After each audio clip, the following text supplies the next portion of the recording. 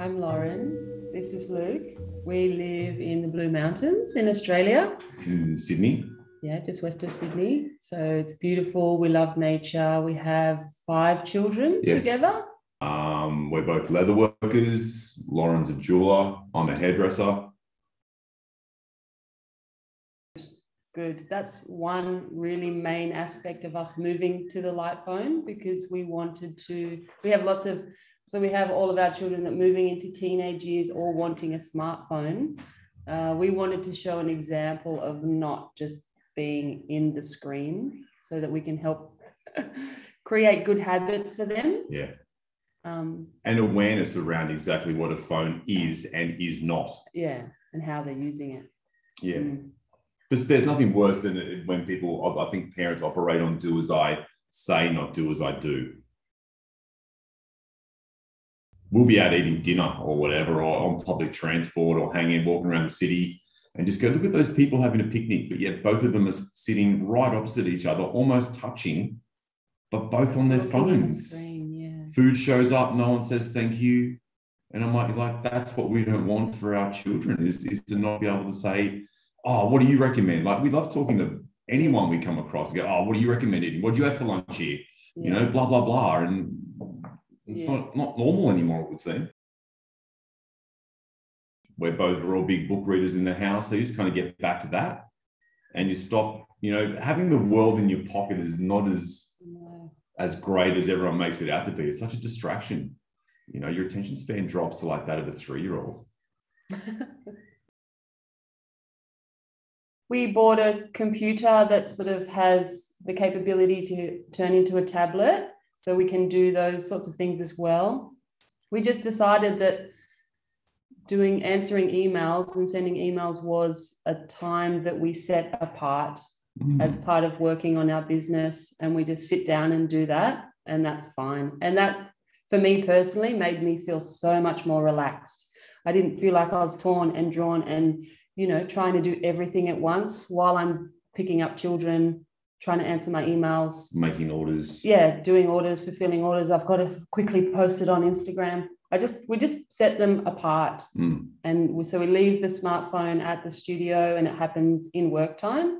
And then when we go home, we're just at home. So when we turned to the light phone, obviously we didn't have a camera.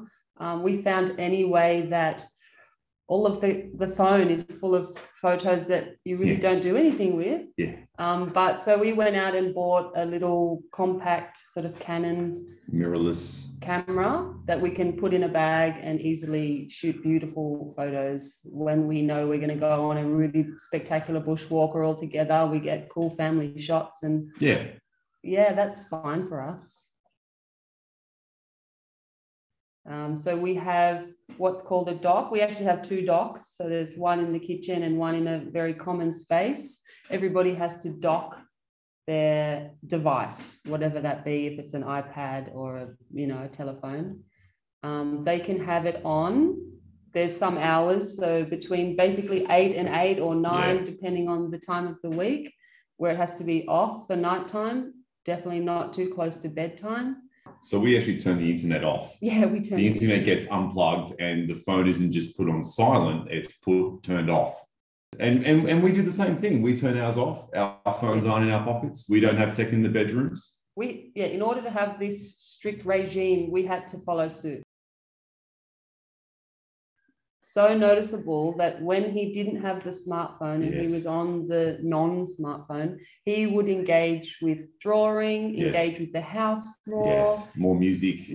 Play more music on his guitar, totally read more books. They all read books all the time, but it's really noticeable. And just in the way he interacted was really noticeable, and not just by us, by other external family members and friends. So that is really important.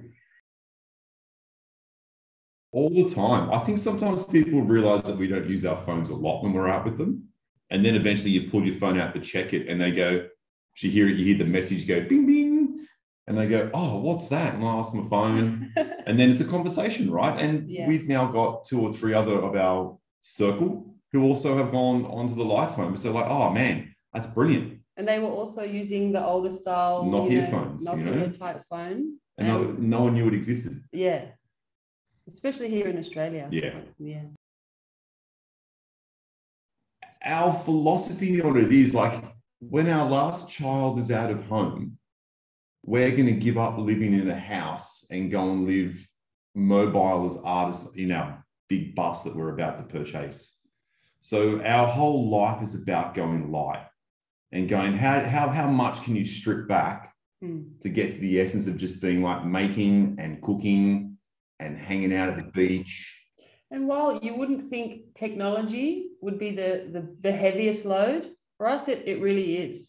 It really is the first thing that had to go, is the technology, the internet, and the need for it. Yeah. It's like takes up the smallest amount of physical space, but the biggest emotional or mental and sometimes physical, with like the time and having to be on it all the time. But that had to go first. Yes.